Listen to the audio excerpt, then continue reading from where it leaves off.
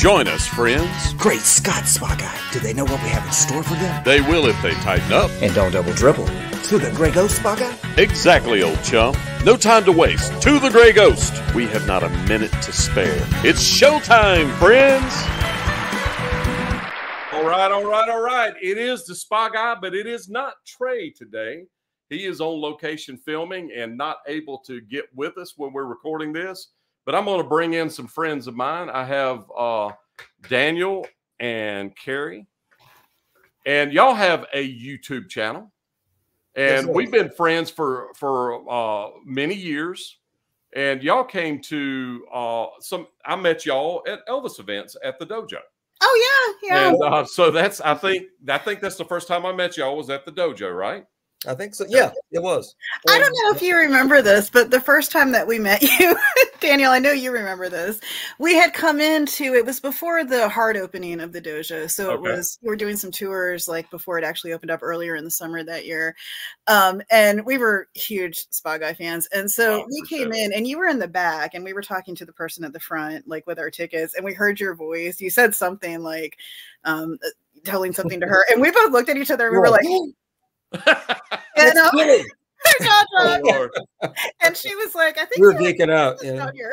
But yeah, we totally made dorks of ourselves. And I appreciate it. I appreciate y'all watching and being so y'all have been very encouraging all these years, and I do appreciate that. I do. You're welcome. And tell us the name of your channel before. Let's make sure we don't forget that. Okay, go for it. Oh, sure. Our channel is called Travelvis. We started it over the summer. It's still pretty small and fledgling, but we've been having a lot of fun with it. Yeah, Travelvis. Travel Elvis. Yeah. And I'll put a link to that down in the description area, by the way. So if you're listening to this or watching this, the link to their channel will be down in there. And so tell us about y'all being Elvis fans. Do you want me to tell the story? Yeah. If you could, yeah. Okay, he hates when I tell this story. So you have to tell the quick version. Oh, so I would say that before we actually took our first trip to Memphis, we were probably both casual fans, more in the sense that everybody is. But we hadn't really gone in the weeds, or, once you cross the line with Elvis and you really go in the rabbit hole, you never come out. That's a fact. And we had not reached that point. What do you mean? I have the foggiest idea. And we actually were going to Nashville. We always wanted to do that. We thought it would be fun. And so we had planned a trip to Nashville. And I felt like, well, if we're going to be so close to Memphis, I mean, why don't we just go the extra couple of hours and see Graceland? It would be really fun, and somebody was like really cranky and why would we want to do that?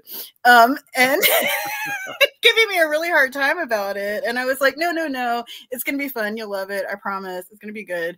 And even like when we pulled into the parking lot, I remember when we were like buying our tickets, somebody was like cranky and, well, I can't believe you're making me do this. What did I say? That's my karma for making fun of you, I guess. But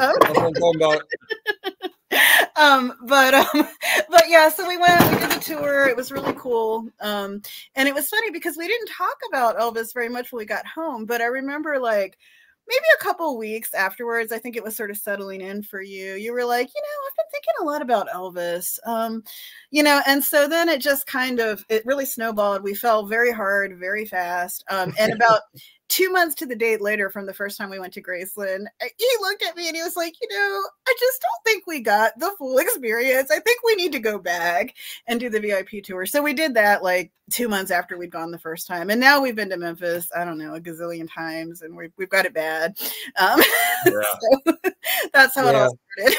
If it gets on you, I've always said you can't dabble in Elvis. You're either all the way out. Well, it gets you, once it gets its hooks into you. And after a while, it's like you're that deep in it, and then you're like, well, why don't we do a channel? And our channel is like it's Trav Elvis, and we talk about Elvis. He's like the core of it, but we do other things too. We talk about other celebrities, old Hollywood mysteries and crimes and different things, kitsch, whatever. But a lot of it ties back to Elvis or has that Elvis connection or that kind of thing, you know. So we're kind of fleshing out his world a little bit. Yeah, and I just we don't really have a formula, like just different interesting parts of the story that have kind of caught my fancy through the years. You know, things I've been curious and finding out more about. Sometimes it's a good excuse to research things more and go a little bit deeper in the weeds. So it's been really fun. And I know y'all traveled across the country one time and filmed some things. I remember that. And one thing that's specific that I remember that you filmed was that Prada thing that's out in the desert somewhere. In Marfa. Yeah. In Marfa, Texas. Yeah, Marfa. That's it. It's Prada Marfa, I guess is the name of it. Yeah. A couple of German like a store with like a single item. Is it one shoe in it or something? A Prada? It's got several shoes, pairs of shoes, and several handbags. Yeah, but it's just freestanding. There's nobody there. It's just nobody there. It's sealed. You can't go in it, but it's decked out like it's a show space, you know. And it's just bizarre. Two German artists collaborated on it. You know, I don't know. It might have been in the 80s. I'm not sure. As just kind of a conceptual piece, you know, kind of a site-specific thing, taking something familiar and then dropping it in this, you know, incongruous space, you know, and you know, it's one of those things I always wanted to see. There's certain pieces of art around the country, and Marfa is a big art town, and I kind of wanted to go there, but I didn't think I would. But when we did our big trip, it's like, oh, you know what? Let's just go through Marfa, and we actually stopped there in the middle of the night.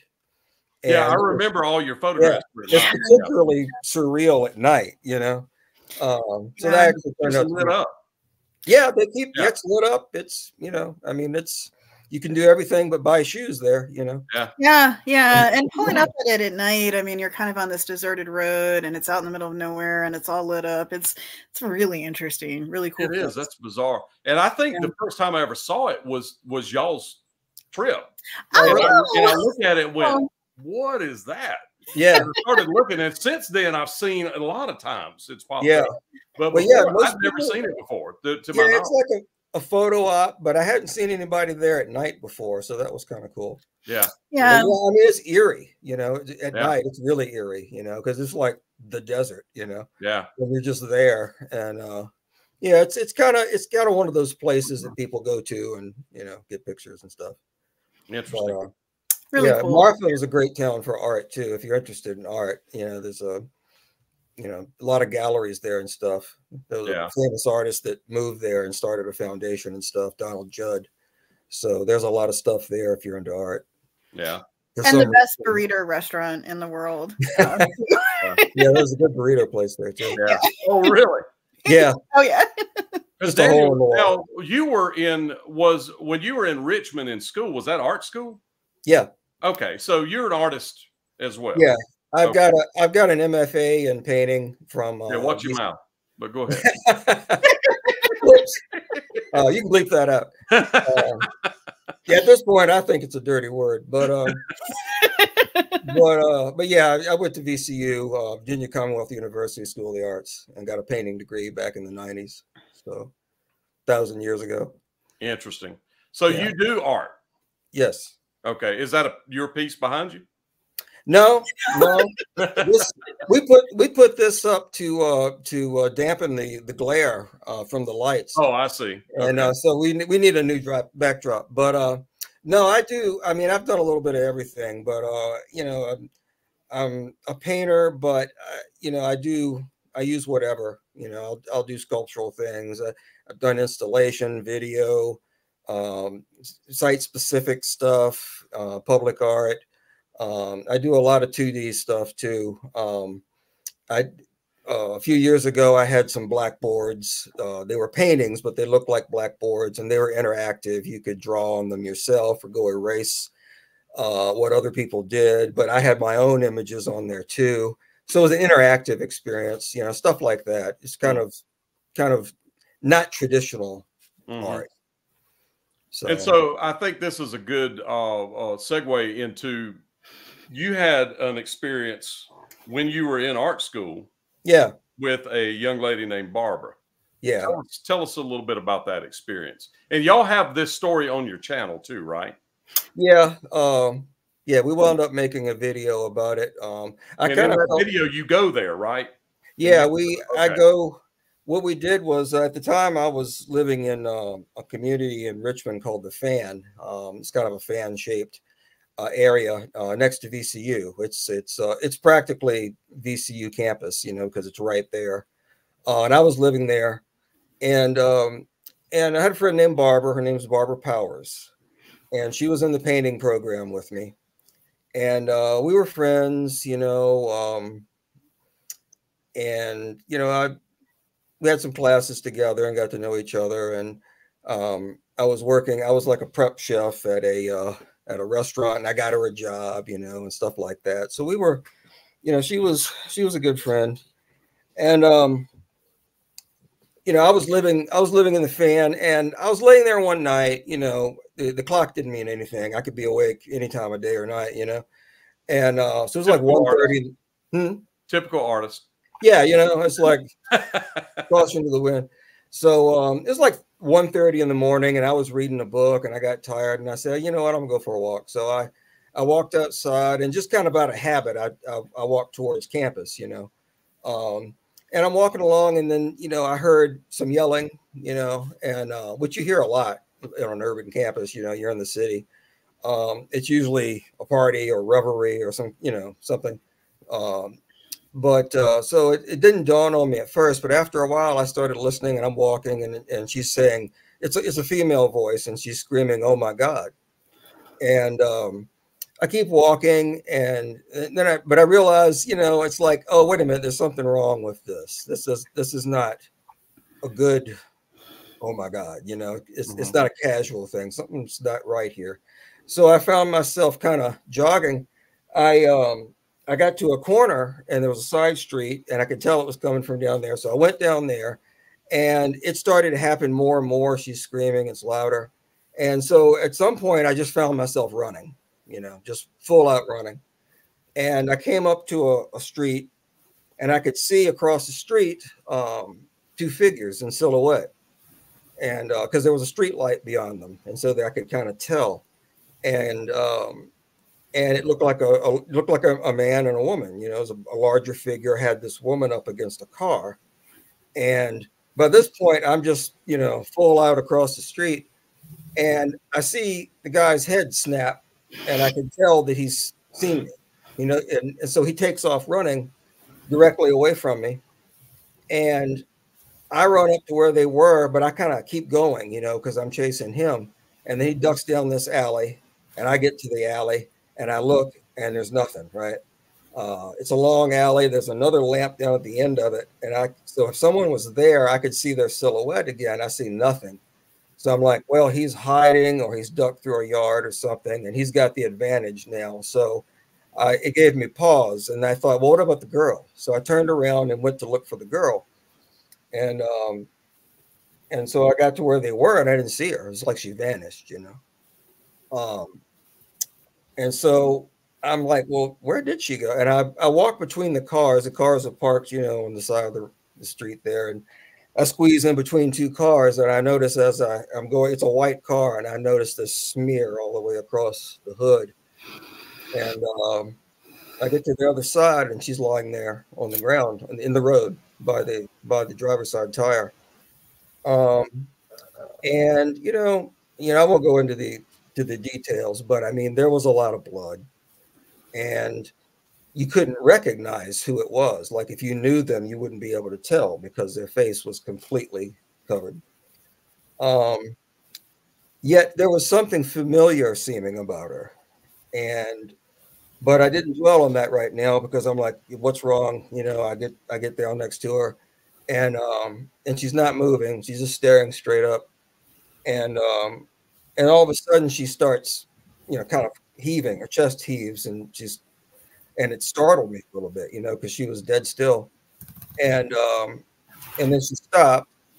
And anyway, then I hear some people, they're sticking their heads out the door and going, "Hey, is everything okay?" Or I'm like, "No, someone's hurt. Get an ambulance." And but I knew you know, I knew there was no point because she wasn't going to make it. I mean, she had been stabbed severely. And so I was holding her hand looking for a pulse, and she kind of heaved a little more, and then she died. Mm. And I waited a long time. It seemed like it might not have been that long, but you know, a situation like that, it seems like a long time. Police officer finally arrived, and he kind of blocked the street and said, you know, someone hurt. And I'm like, well, dead, actually. And we walked over there, and he clicked his light on to look at her. And, you know, I'd been seeing her in the yellow street lamp, you know, and so the blood looked brown. And that torchlight hit her. I mean, it was the most shocking red you've ever seen, you know. And he clicked it off and walked on back and kind of left me standing there. And so I'm like, so I follow him, you know. And we get back to the car, and you know, he's not really asking me anything or asking any questions. You know, in my mind at this point, yeah, I've been thinking for a while. All right, well, I'm going to be downtown. I'm going to be at the precinct. I'm going to be questioned. He might even think I'm a suspect. I mean, because I was the only one here, you know. And you know, he's kind of disinterested seeming. I'm like, well, do you want my information or my name or you know? And he's like, oh yeah. And he pulls out a pad and jots it all down, and then still doesn't say anything. He had called for a backup or something, and I'm standing there, and finally I'm like, well, am I free to go? And he's like, oh yeah, you can go. I'm like, okay. So I walked home, you know. And so to wrap this up, the next day I was gallery sitting because the professors there in the painting and printmaking department, they belonged to a co-op gallery, and they would pay some of their students to gallery sit for them because that was one of their duties, but they could farm it out to us, and we needed the money, you know. So I was sitting there gallery sitting for this guy, and the phone rang, and it was the chairman of the painting and printmaking department.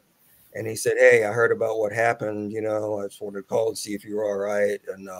And I was like, yeah. I mean, you know, it is, you know, what can you say, you know?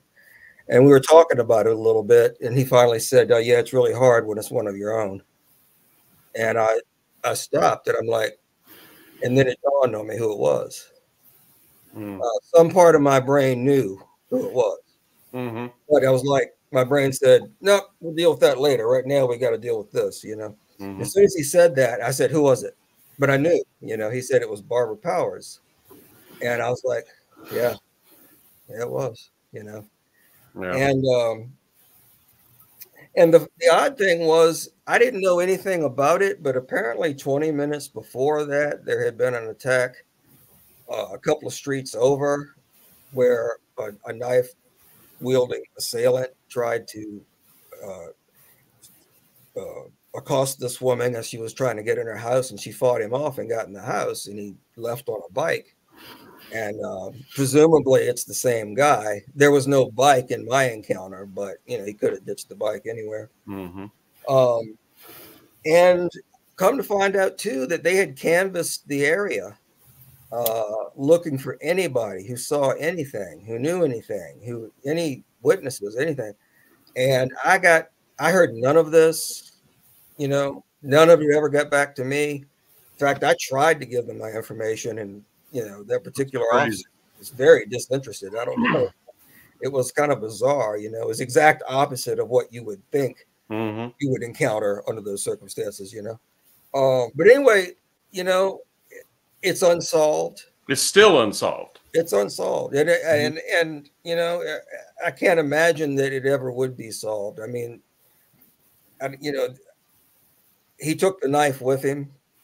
He probably didn't leave any DNA. You know, this was 88. I think it was 88. I can't remember the exact. I think it was 88. But if anybody knows anything about this, they can contact you. Yeah, feel free. I mean, years later, I contacted the police because they didn't know I existed. And that cop, whoever it was, should be fired for that. He didn't do his job at all. And I don't mean this to reflect on the Richmond Police Department in general, but that particular officer was very, you know, behaved very oddly, and Yeah. And I mean, at this time, I'm what, 20? I'm like 20 years old. So, I kind of know what's happening, but at the same time, I'm kind of stupid too, And so I'm like, well, I guess if he doesn't, I mean, so I just left. And I always thought about that, because her mother died. But her parents spent all that time not knowing what happened, really, they, in essence, but they didn't, but they spent that time not knowing that somebody that knew her, that was actually a friend, was actually there when she died, and she didn't actually die alone. And but I never did talk to her parents. And what wound up happening too is, like I said, she was a student in the painting and printmaking program, and I was doing work study there at the office, and they actually sent me to one of the painting studios to gather up all of her paintings and put them in a storage closet, because her parents were coming to pick them up. And I thought it odd that they sent me, because they knew, but I did it. And her paintings were these,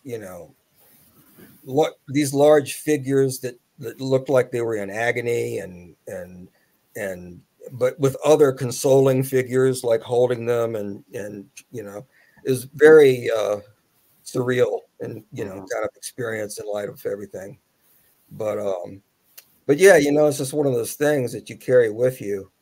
And many years after the fact, I tried to do something about it. When we started the channel, I thought, well, you know what, I'm going to do a video. So what we wound up doing is we went back to the street where it happened, Plum Street in the Fan. And I started where I was living on Hanover, and I walked the path all the way to the location where it occurred, and just kind of narrated what happened, and explained it all, and then walked, So, and I don't know, I figured maybe if her family's out there, if it gets back to them, maybe it's something that, it's something. It's they've had nothing for a long time. Yeah, that was a terrible situation. She was a really nice, sweet girl, smart and outgoing, and just, she's one of those people that you can't even imagine saying something bad about, I mean, she just, everybody liked her, she's one of those types, and and oddly, I've done many things in my life, but at present I'm doing security work, and this situational awareness and security and stuff like that, I've thought about it for a long time, and if you send your kids off to college, talk to them about like, she took a shortcut through the Fan. So let's back up, and I want to bring up something. She was the manager of a punk rock band, and they had practiced that night, and she was walking home. She was walking home from that, and that was very odd too, because that was like totally not her kind of thing, but she was branching out and dressing different and doing different things, and she was, she was growing up, and she had taken on this managing, the job, like you said, with this punk rock band, The Undertakers, the name of that band. And, yeah. And she was walking home, and she took a shortcut through the unlit streets. There were lights, but not lit like the main street on campus, where she could have walked, in the well-lit area and she'd be alive, but she went in the dark catacombs, where there's a lamp here and there, but yeah, I mean, you just got to be aware of your surroundings all the time, regardless of where you are, if you're out somewhere, scan your environment and look as far out as you can see, what's the most distant thing, just take it all in. And just be aware, because this didn't have to happen. I mean, it was so avoidable. And yeah, it's just one of those things, I mean, that guy might be in jail for something else. He might be dead. Who knows? But they'll never get him for this. So y'all did a story on to change let's go to y'all did a story on Natalie Wood. You kind of studied that. So tell us a little bit about that. Sure. Yeah. That's a subject I've been interested in since I was a really small child. I always loved Natalie Wood. I loved her movies. I was always interested in her life, and I knew that there was some mystery surrounding her death. Interestingly, yeah, exactly. There's a couple of Elvis connections here. Yeah. That's one of them. Yeah, absolutely. Yeah, and so I've always followed that. I followed when the case was reopened. I followed all of the information that's been available about it. And so we did a video about it early on. And interestingly enough, when we did that video, I got a comment from a viewer who had recommended this book called Brainstorm, an investigation into the death of film star Natalie Wood, which is a newer book. It's been published over the past few years, and it's by a really delightful gentleman named Sam Peroni. He's a former federal prosecutor who had spent about 3 years just sort of investigating this with his own resources on his own time, because he was curious about it. He was also a longtime fan of Natalie's. And so he wrote a book about it, and I ordered it. I read it. I thought it was very interesting. It had a lot of information that I know people are not familiar with, new things, interesting things he found in his research. And we contacted him. There was an email on his website. He was very friendly. He wrote us back. He ended up being on. We're actually doing a series of interviews with him about his investigation. We've published a few of them. We've got hours and hours and hours of content with him in the can. I'm sorry, you were talking about the fan before. Right. In the can. But yeah, I mean, he's just been really generous with his time and sharing his information. So we've got all kinds of information from him about his investigation, things that didn't make it in the book because he ran out of space. So that's been really cool. We met him actually when we went to Memphis in January for birthday week. He's in Arkansas, so we just drove the few extra hours. Cool. Yeah, very cool. Very, very, very smart, very interesting man. Yeah, he's got a baseball diamond there. Yeah, in his backyard. Really, Peroni Field, and they do little league championships there and stuff. He's kind of a local celebrity, not celebrity, but he's known. He's got a lot of high contacts and stuff. And the interesting thing is, he was a prosecutor and a defense attorney and an assistant attorney, U.S. attorney in Arkansas. Yeah. Okay. And so this guy's got a lot of experience in criminal justice. And so he brought that stuff to bear on this investigation. And, he sued the Los Angeles Sheriff's Department to release files and to have access to files that they had on the case, and successfully, and found out a lot of things. And one of the things he found out was that there's this author named Suzanne Finstead who wrote Child Bride of Elvis fame. Right. But she also wrote a book called Natasha about Natalie Wood, and she was going to update it. And I think she was trying to beat his book to press. And in her original book, she exonerates, Robert Wagner and believes it was an accident and all this stuff. And in her follow-up book, which is called Natalie Wood, I think,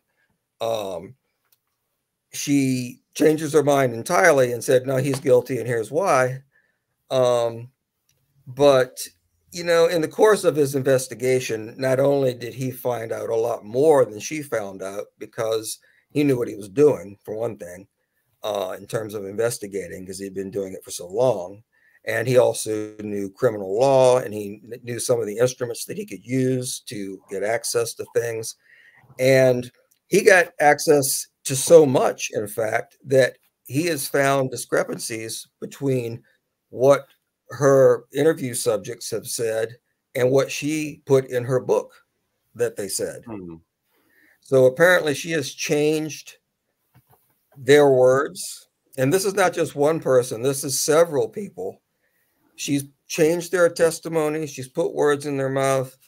and they swear up and down. And he's had these people deposed, and under oath they've said, no, I did not say that. You know, so he's found all these discrepancies for one thing, and that's important for one reason. One, it's like you're a biographer, you're writing a book about someone's life. It's not fiction, and you have a responsibility to represent that in good faith. And if there's evidence that you have, you know, betrayed that responsibility and changed people's testimony, especially when there's a death involved, to me, your credibility goes down the tubes. And this is an author which many people, not everybody, but many people in the Elvis community respect because of the Child Bride book. And I think Carrie can address some of the things that are wrong with that book. But my point that I was trying to tie it up with was that, you know, if she's willing to do that with this book and this investigation, yeah, what would she do? You know, take what she says with a grain of salt. Yeah. And I think she's writing where she thinks the money is. You know, it's if this is a better story, hey, I'll make it a better story. I'll sell more books, you know. And I don't say that, you know, loosely. It's not even my findings. This Sam Peroni, this prosecutor, found it in the course. He wasn't even looking for this. He admired her work too, because she did dig up some good stuff and contributed to the story in a positive way over the years. And he was, you know, willing to work with her. In fact, he reached out to her and she blew him off. But through the course of his investigation, he's like, wait a minute, this stuff doesn't add up, you know. And but now, and let me just throw this in real quick. And by the way, you know, if you think you've heard everything about the Natalie Wood story, read this book or watch the video interviews with him, because it looks like to us, and certainly to him, this story, he has all kinds of evidence that this thing was run aground on purpose. It wasn't actually investigated. Strings were pulled. People knew, people intimidated people. The LASD backed off of it. Robert Wagner was able to construct this narrative and by the skin of his teeth make it stick. And really, once you read Sam's book, you have to go through so many more contortions to make him innocent than you do. It really is fascinating. And to be fair, one thing I do want to say, there are several Natalie Wood books out there. Most of them came out, or they actually all came out after Miss Finstad's book. And they all have an agenda. You know, I do want to say this. It's definitely a case of having to separate the wheat from the chaff. Many of the books that were written after hers were really written to contradict things that she said, to, you know, sugarcoat some information she had. And I do want to say that I also greatly admired the book Natasha. I think that she really did bring out some important things. You know, I think it is something that had a lot of bearing on the case eventually getting reopened and drawing some things to the light. So I do respect it as a work. You know, and I always think it's important when we're talking about that to mention that. However, you know, I think also at this case, when it comes to the Natalie Wood case, the way that I see this is at this point, it's pretty obvious this case is never going to be resolved. It's never going to trial. You know, there's never going to be any official resolution from the authorities with it, you know, and I think we know that. I mean, I think in the court of public opinion, people have an idea of what they think happened, you know, but it's definitely not something that there's ever going to be real justice on. And so I think at this point, the best that can be done is to try to preserve what we know of the facts to the best degree that we know them, you know, in as unvarnished a form as we possibly can, just to have that record there, which is one of the reasons I really wanted to get Mr. Peroni on tape talking about the things that he found, especially some of the things he didn't put in his book, because just to kind of have a collection of what we know and, you know, the best that we know. I think it is important for that reason. And so I also think that in terms of, for people who are really interested in this case and really go in the weeds and things like that and want to know all the details, I think that it is important to have an idea of where discrepancies have been found in all the published works about it, you know, just to help get the clearest idea of what we think happened. And he said his goal was really because he knows Robert Wagner's not going to be brought to trial. No, but his goal was he wanted an inquest, a coroner's inquest to be convened and re-examine the evidence. And he's convinced that if he could get that to happen, he could have the manner of death changed on her death certificate. And to him, that would be some modicum of justice. Change it to murder? Homicide. Homicide, okay. Yeah. And basically there's several reasons why, but to cut to the chase answer is if he doesn't even have to push her in the water. If he had anything to do with the circumstances, interacting with her, and then she wound up in the water, she fell, she slipped, whatever, and he did not take any action to save her, California says that's homicide. Yeah, I would agree with that. Yeah. Yeah. And that alone. So a couple of different things is first, the lady that you're talking about that wrote Child Bride, Sure. That name of the book is WCWAM because she wasn't a child bride. She was 21 years old when she got married. Absolutely. That. Yeah, absolutely. It's sensationalistic, isn't it? Yeah. And it's sensationalistic. That just lets you know that she writes things from a standpoint of trying to get you to buy it, sensationalize it. So that I would discount the book just on that alone. Well, she goes in hard on all this stuff with that guy in Germany and all those things. I'll let Carrie speak to that. But she goes in that so hard, and I think part of the reason she does is to sell books, Yeah. Yeah. And the other thing is a very little known fact is Christopher Walken was on the boat at the time. Christopher Walken was on the boat. There were 4 people on the boat. Natalie, Robert Wagner, they call him RJ. Dennis DeVerne, who was the skipper of the boat, for lack of a better term. He was in the employ of the Wagners, and and Christopher Walken was their guest that night. And we've been to Catalina. We've done some videos. We went to the spot where she drowned. We went to the island. We went to the Doug's Harbor Reef where they had dinner that night. We had dinner there, and we shot all this footage. What it looks like today. That's in some of our videos. It was fascinating. That's Avalon is on one end of the island, which is very touristy and very built up. It's like it's great. But then there's 2 harbors on the other end, and it's secluded and not much going on there, and it was fascinating to be there. I mean, it hasn't changed very much from the pictures, Mm-hmm. and their table, the bar, everything that's still there, And so you've got videos. I knew I haven't watched those, but I knew that they were there. I'll go back and check those out. Yeah, we've got a long version, and then we've got a shorter version for people who are just more interested in the island itself and because there's a point there called Blue Cavern Point, and her body was found right off of it. And we just, we document all that and for what it looks like now, that is as of 2023. And it was kind of an eerie and interesting experience, finally seeing these places and recording that, Yeah. Going there brings the story to life, especially if you've read about something and then you can go there. It kind of opens it up and gives you a new perspective on the whole thing.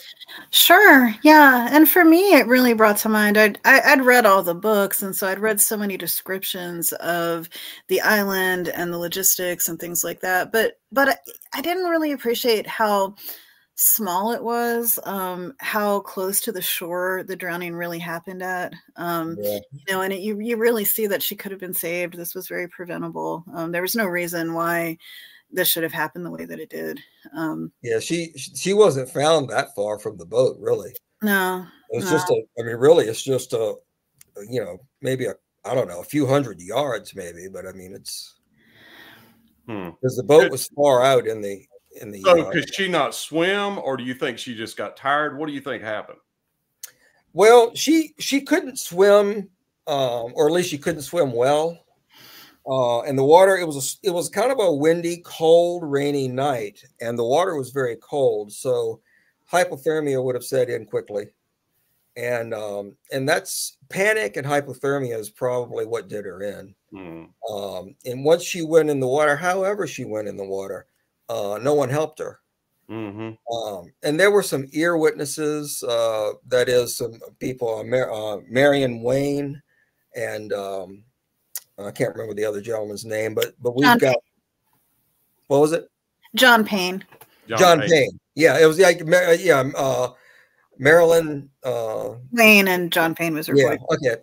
And yeah, they heard stuff going on, and they thought they recognized it as them, they recognized the voices because they're famous.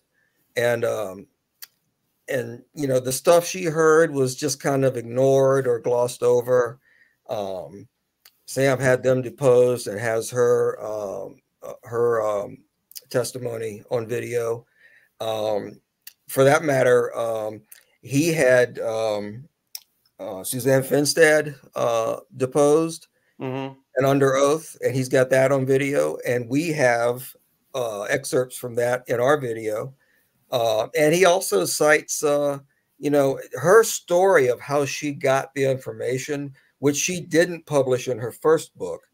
In her second book, she tells of how she got this information back when she was writing the first one, and what she got, how she got it, the whole description, everything.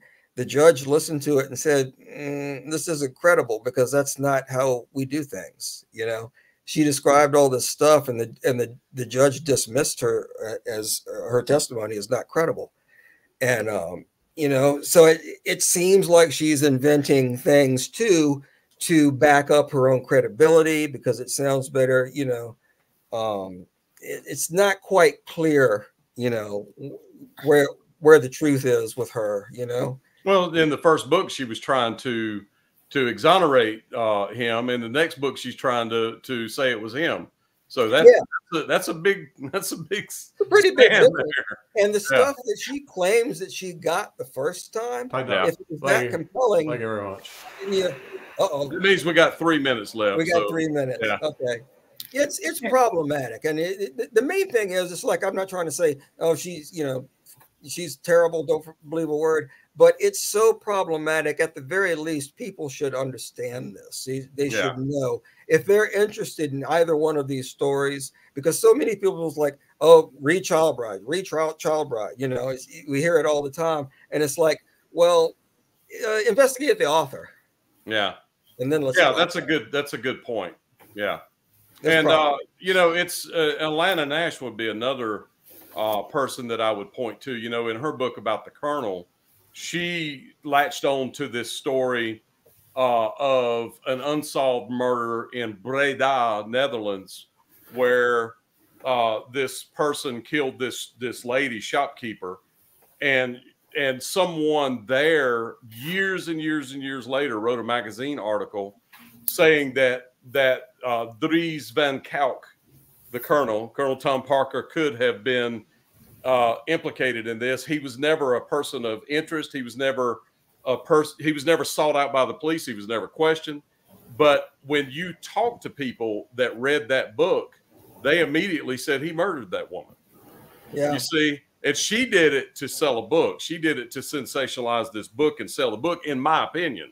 And she's mad at me because I'm out saying that. But I believe that that's factual. I think, I went to Breda.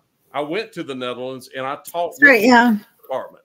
I talked to local people that lived there and said, do you believe that the Colonel, and the police department said it's an unsolved mystery. He was never a person of interest. He was not even living in Breda when that happened. He was living in Rotterdam or had already left to come to America. But when you talk to the average person, they think the Colonel murdered this woman, and that's it. He murdered her. Yeah. And that's the problem that we're talking about. That's WCWAM on its face right there, because when you start suggesting that, especially in a book form where people are reading it, and I'll even take you back to the Elvis movie, the Baz Luhrmann movie, people watch that and they believe that that's what happened, and it's not even close to what happened. But now when I talk to somebody that watched that movie and that's their only introduction into the Elvis story, they believe what they saw in that movie is the reality, and it's not reality at all. And that's what we're talking about, Wigwam. So let me ask y'all this: can we do part 2?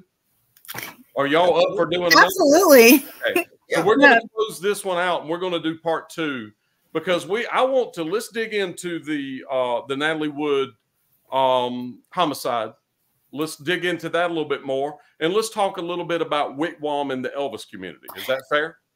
Yeah, absolutely. Right, so we're going to pop out, friends, and next week y'all come back, and we will talk to Daniel and Carrie, and we'll do part 2 where we dig into this. I want to because I don't know the details of the Natalie Wood homicide like y'all know the details. So let's dig into that a little bit because I know y'all have got some little tidbits that y'all can help us with. There's so much wrong with that story. It'll be easy. Okay, let's talk about that. And then let's talk about, let's go into the details of Wigwam, if you will, in the Elvis community, because it's epidemic proportions. I'll say that. Yeah. So yeah, y'all, I would agree. We'll be right back. Y'all stay tuned.